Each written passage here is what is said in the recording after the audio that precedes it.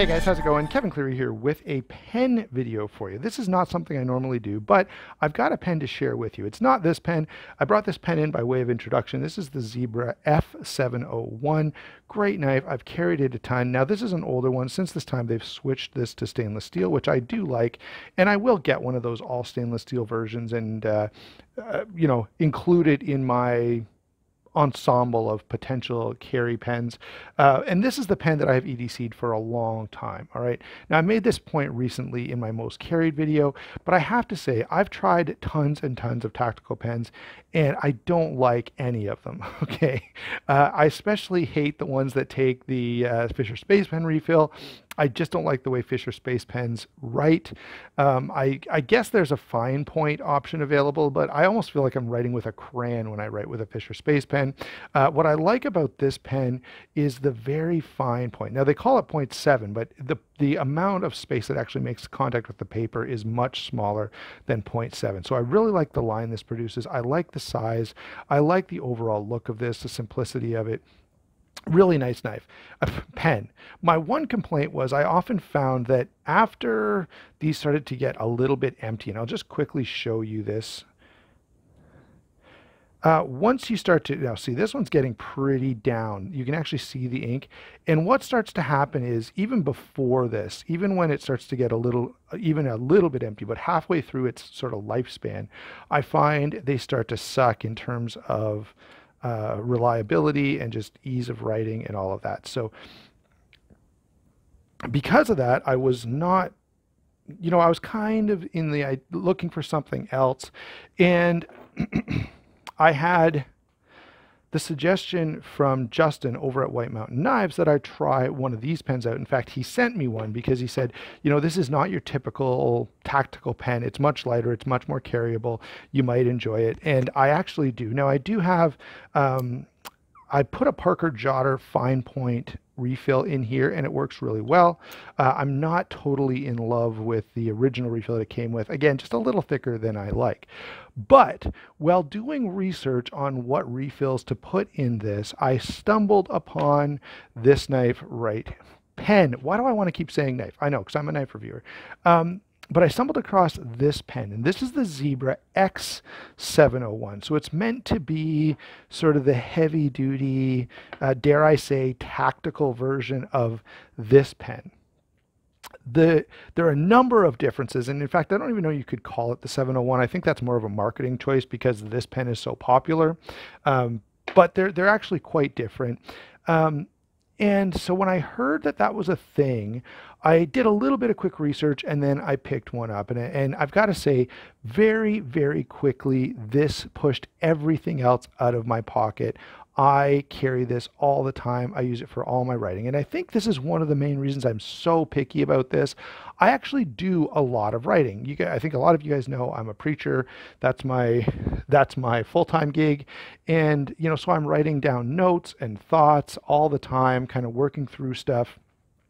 And for me, writing stuff out on paper clarifies my thoughts and just makes me much more effective. So I write on paper a lot. Of course, all my reviews, whether it be a knife or a pen review like this, I write all my notes on paper, just scrap pieces of paper that what I do is I collect all the all the used pieces of paper from around the building, and in order to get a second life out of them before I recycle them, I use them for writing notes for, reviews and sermons and classes and stuff like that. So I do a ton of writing, and so for me, a pen has to write well and it has to feel really good in hand. And that's why this one just really, really shines. It carries well. It's very lightweight, like half an ounce. It is super, super comfortable in hand. So when you're holding this writing, it just feels great. It doesn't require a lot of pressure. It makes a really fine, clean, crisp line. So for all of those reasons, I absolutely adore this pen. Now I'm going to take a little aside, and I know I'm a little all over the place, but I want to ask, does anybody use one of these little field notes books? I don't know. I feel like I have a cell phone with me all the time, which has a note-taking app, and I just use that almost always. The other thing is this is great to fit in a pocket, but I don't know. I'm on the fence. I'm thinking about trying this or giving it away, and I haven't decided what to do with it yet. So let me know, should I carry this around and see if I actually like it, or just, because if I carry it around in my pocket, it's going to get messed up and I'm not going to be able to give it away. I'll have to give it to my kids to draw pictures in, which is still fine. Notebook that's this size. This is what I carry in my EDC bag, and this is a brand new one for the purposes of this video. But this is what I like to carry and use. So you can also see the line this produces, which I really, really like. Okay, very, very quickly, I'm going to draw right alongside it with a couple of other pens. So this is the Pilot Dr. Grip. This is my WT02.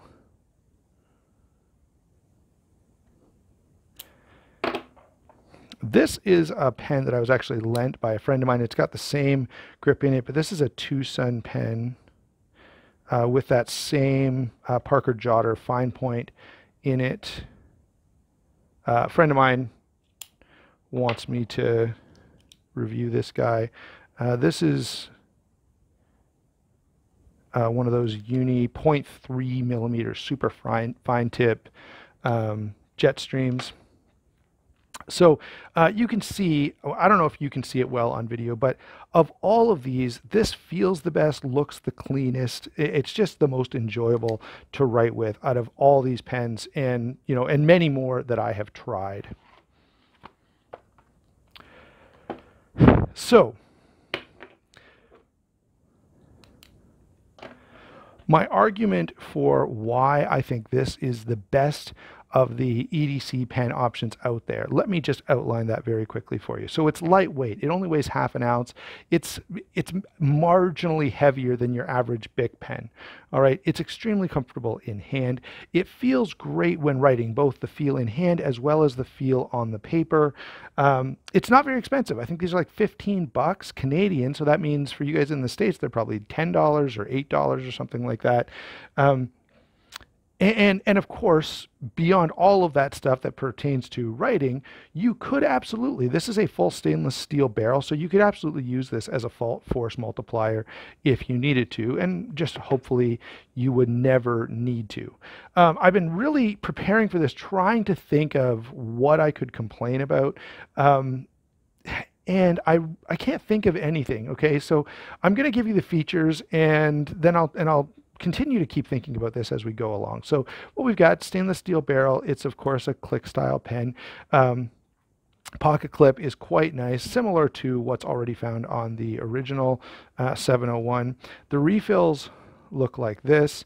And I've got to say, one really unique thing about these pens and these refills is the way they function. So when the pen is not out, okay, so when this is not depressed, there's no pressure on the ink, but the act of depressing the plunger there pushes a little insert down into the refill there and pressurizes the ink. So no pressure, pressure, no pressure, pressure. Now the one bad thing about that is if you leave this like this, you might get a blob of ink down at the bottom, but you just kind of have to remember not to do that.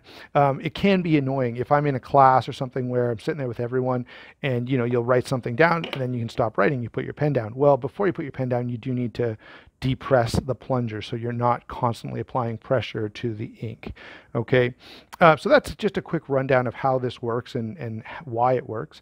There are two complaints that I could think of. Okay, one is it's not as fidget friendly as something like this. This pen is insanely addictive. You can sit here and play with this bearing lock, bolt lock, I'm sorry, all day. It's extremely fidgety. Now, the fact is, in most public settings, this is inappropriate. People are going to want to strangle you. But when I'm sitting in my office thinking about stuff, I already mentioned I'm a preacher, so I'm thinking about a problem that's come up that someone shared with me, or I'm thinking about, some project that I'm working on or event that I'm planning. I'll be sitting here just doing this like crazy, and it's so much fun. However, this is not nearly as much fun, the clicking, and if you're clicking it all the time, you're going to run into that problem of pressurizing the ink over and over again, which may not be ideal. I guess the other thing, when I compare it to this or this, maybe it's not as classy. All right. Now, I don't know, guys, that to me is not a concern. Um, maybe, Zebra could add like a string quartet and some chocolate covered fruit and make this a little more classy, like the opening of a car dealership. But to me, I don't know. I'm just not a very classy guy, I guess. I really don't care. All right. So let me wrap up by suggesting I hope that I have advocated for this pen strongly enough and explained why I love it. It's cheap, it writes well, it's comfortable, it's light, it's tough, and yeah, I guess you can write upside down and all that. That's one of the things they talk about. To me that's not a thing. I will put an Amazon link down below. Thanks for watching. Don't forget